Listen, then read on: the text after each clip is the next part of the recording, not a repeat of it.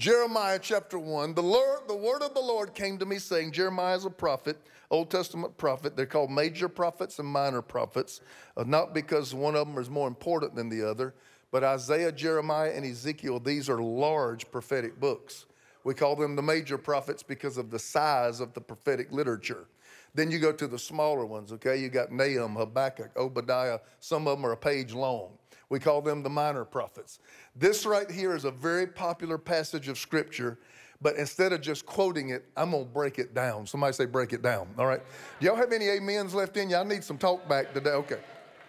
The word of the Lord came to me saying, before I formed you in the womb, I knew you. Before you were born, I sanctified you. I ordained you, look, formed, sanctified, and ordained before I got here. Before I ever showed up on the birthing table.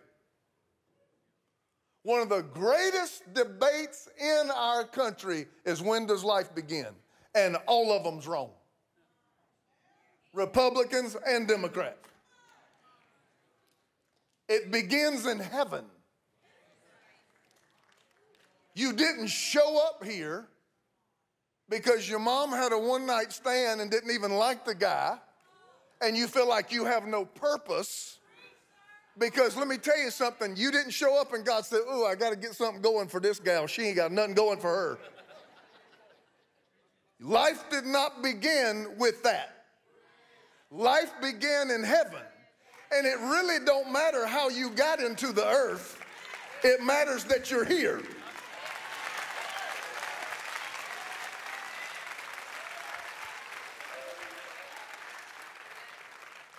Some of us get hung up on how we got here.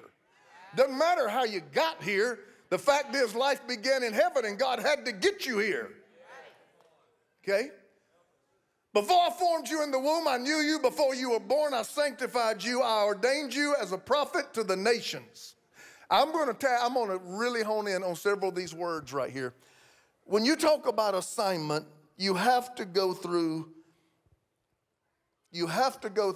the introspection of where am I different? Where am I different? Okay? I am not mad at my eyes because they don't hear. I am not put out with my ears because they don't see. I have a writing pen over here that I scratch notes on a Post-it note, and my pen cannot do what my glasses do. And I'm not mad at it. My glasses cannot do what my pen does. I am not upset that I went to In-N-Out Burger and they didn't serve lobster. I didn't get mad at the steakhouse because there were no enchiladas on the menu. And success and assignment comes with the realization not of where you blend, but where you're different. And let me tell you something. God does not need anybody else's permission for you to embrace your difference. And some of you are waiting for other people to embrace it, and God's waiting for you to embrace it yourself. Because if all you have is heaven's agreement, you got all the agreement you need.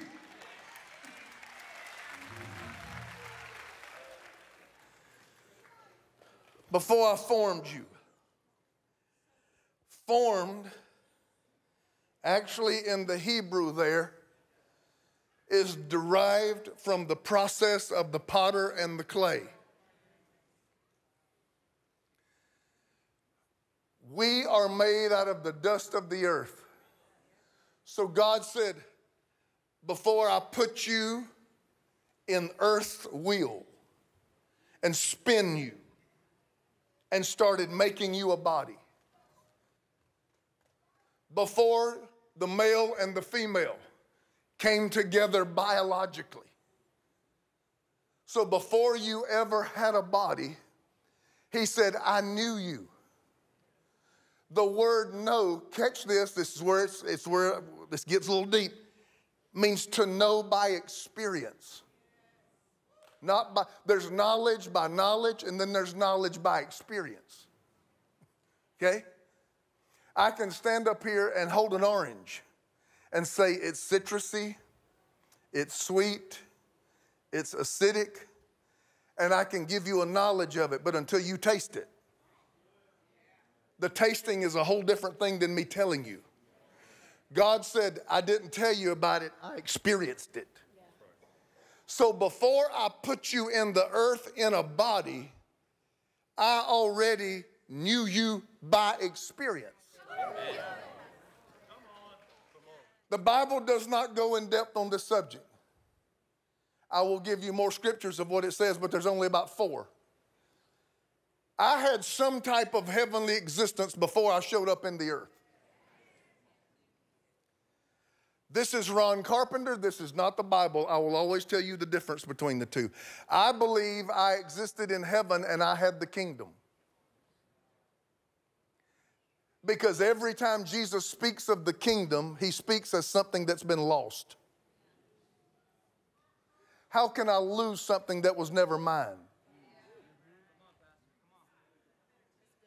He says the kingdom is a lost coin. The kingdom is the son that was lost. Come on, you know what I'm talking. The king, he's always speaking of the kingdom and something that we formerly had, but we lost. So we had it in heaven, but when we entered the earth, it was lost. Jesus brought it back to earth. My kingdom come and my will be done in the earth as it was in heaven. So when I got here and God formed me, I got here with something missing. Okay? The kingdom is the Holy Spirit coming and living on the inside of me, God taking residence in me, and then me being able and empowered to live out the principles of heaven in the earth. I had that in heaven. But Adam ate from a tree. The tree infected the mind. It was a tree full of knowledge. So when I entered the earth realm and God formed me, I didn't know what I knew there. If I said I lost my wallet can't be lost if it wasn't mine. My wallet couldn't be lost if I didn't formally possess it. If I said I lost my phone, the phone had to be in my possession. The presupposition is it was in my possession. That's the only way it could be lost. So when Jesus speaks of the kingdom, always in terms of it being something that got lost, then he's saying, I got to bring you back into the earth what you enjoyed when you were in heaven. Because I knew you in heaven. Woo, hallelujah. He said, I experienced you in heaven. There is a difference, stay with me, between when you were created and when you were made. Am I going too hard, or can I stay? There's a difference between you when you were created and when you were made. Okay? Ephesians 1:4, I think, throw that on the screen. Made means formed. The potter's wheel, the clay. I gave you a body. So God made you, okay? But there's a difference between that and being created. Blessed be the God and Father of our Lord Jesus Christ, who has blessed us with every spiritual. How do you read these scriptures and not unpack them? No. Yes, sir. That right there, I could preach 3 months on that. According to that verse right there, you don't have any needs.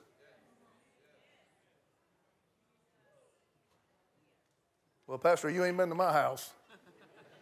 According to that scripture, you have no needs. They're just in a different dimension. That's why Jesus went to heaven and sat down. There's nothing left to be done. Everything that you need is already yours. It's just in another realm. You are preaching, Pastor. You've been out there doing missionary work and God done jumped on you. You are preaching, Pastor. Blessed be the God and Father of our Lord Jesus Christ, who has blessed us with every spiritual blessing. Where? In heavenly places. In Christ. Next verse. Just as he chose us in him before the foundations of the world. That's one of these verses. Before I gave you a body, I had already created you. Before I gave you a body, I had already experienced you. In heaven, you had the kingdom. In the earth, you lost it, and I brought it back so you could live it out in the earth like you did in heaven. Your life was not a random series of events and dead ends and train wrecks. But before you ever got into the earth, I had an ordination. I had a plan. Life began in heaven. It did not begin with your mother and father. And I've got something going on for you.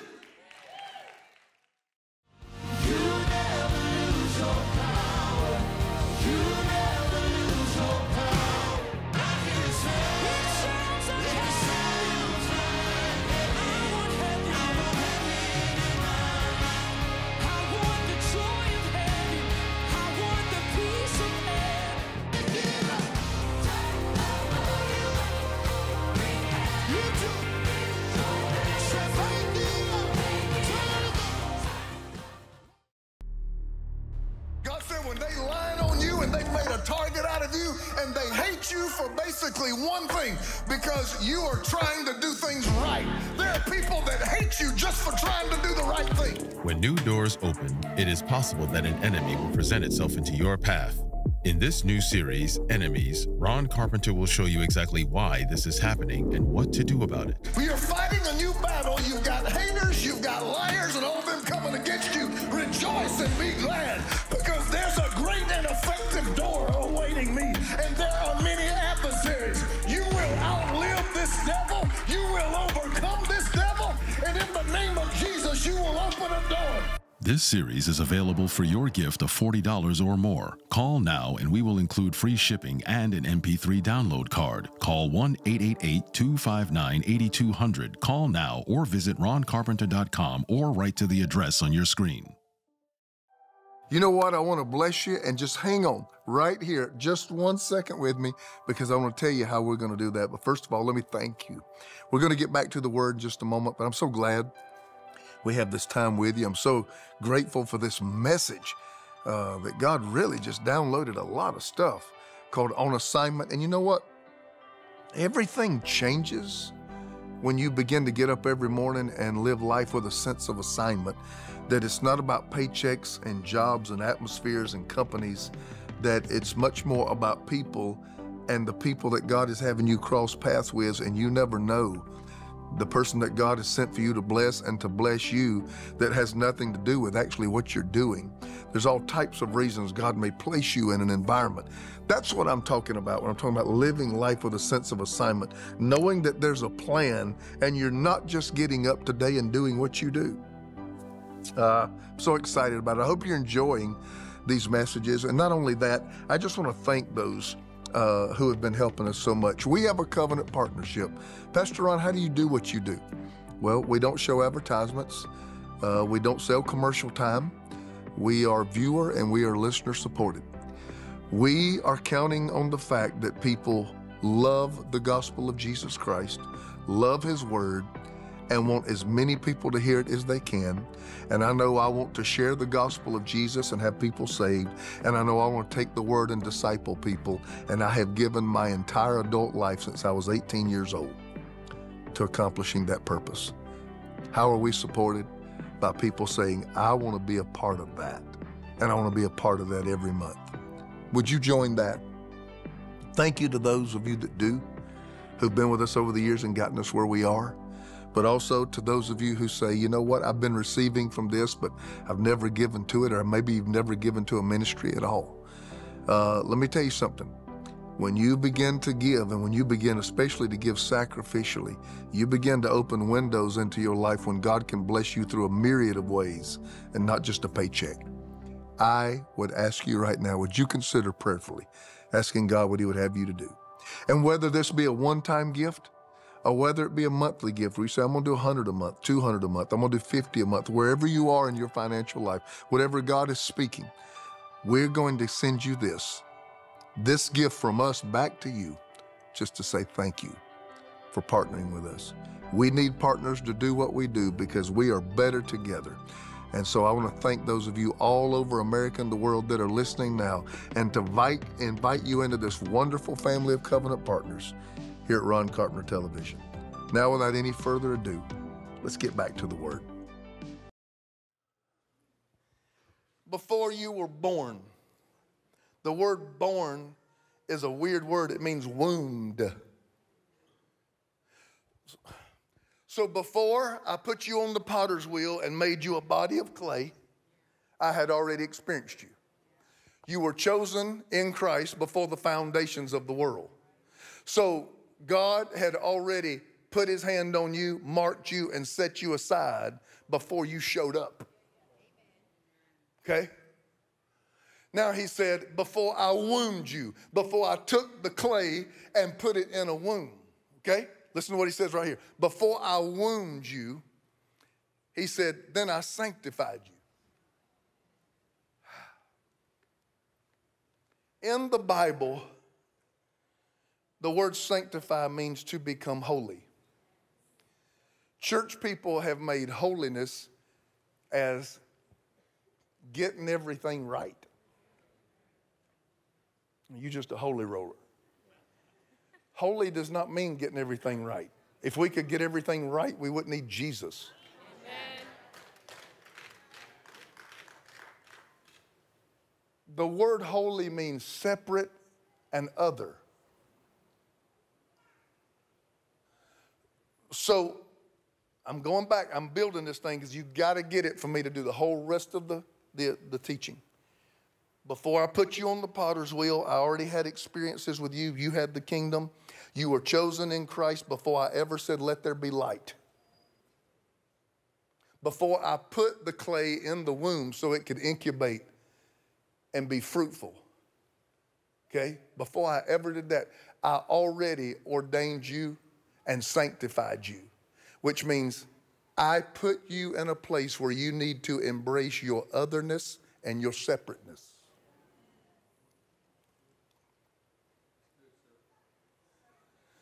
That is hard to do because most people can't pay the price of being other.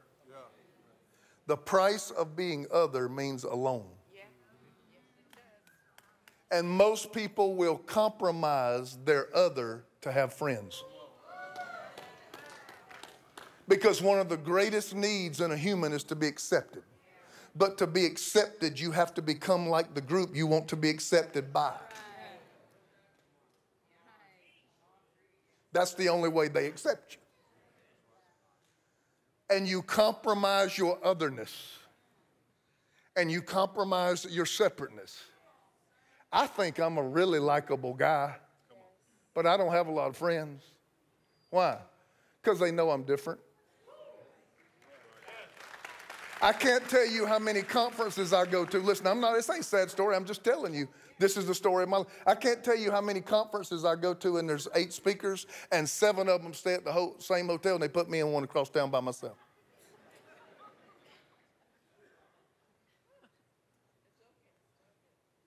Because they know.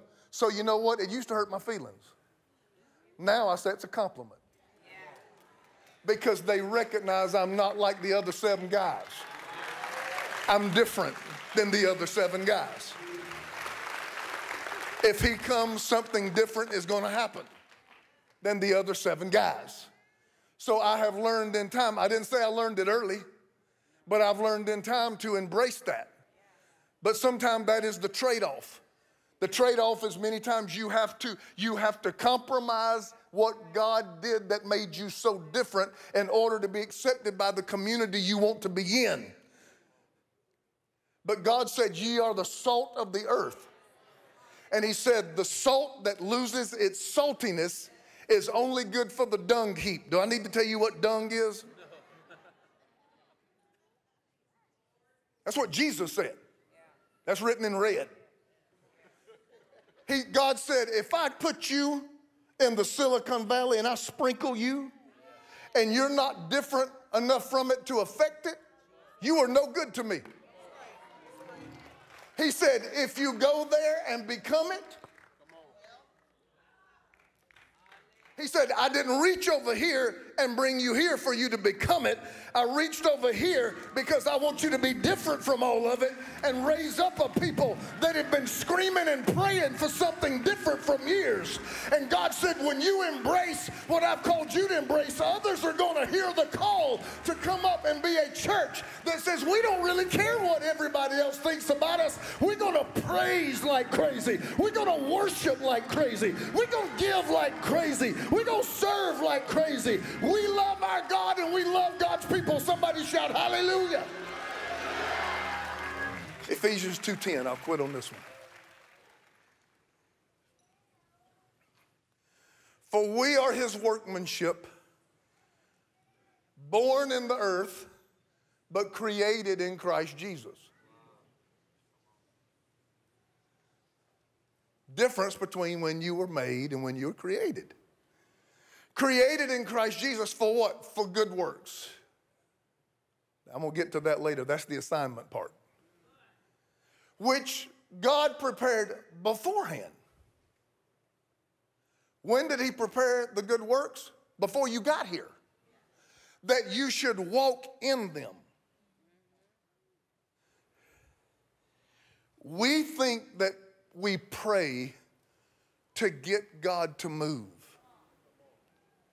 And when I hear that terminology, I want to pull what thin hair I have in my head out. I think I shared this here. I don't know where I've shared all my stories before. I was invited one time to a prophetic conference to speak. There were like 12 prophets. My dominant gift is not prophet. I don't know why I was invited. Here again, they stay at one hotel and I'm across town over here. I don't know why I was there. But I was invited to this prophetic conference to speak.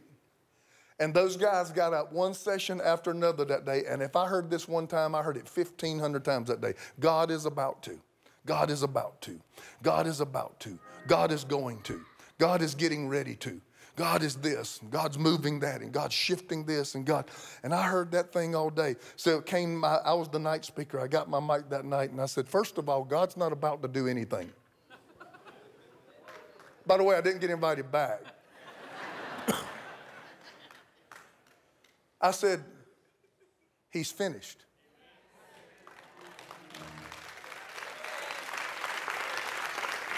Jesus said, it is. And he went to heaven and your hysteria is not going to get him up. Because you've been blessed with every spiritual blessing. That's why he sat down. Praying is not getting God to do something. Praying is moving something from one dimension to another dimension.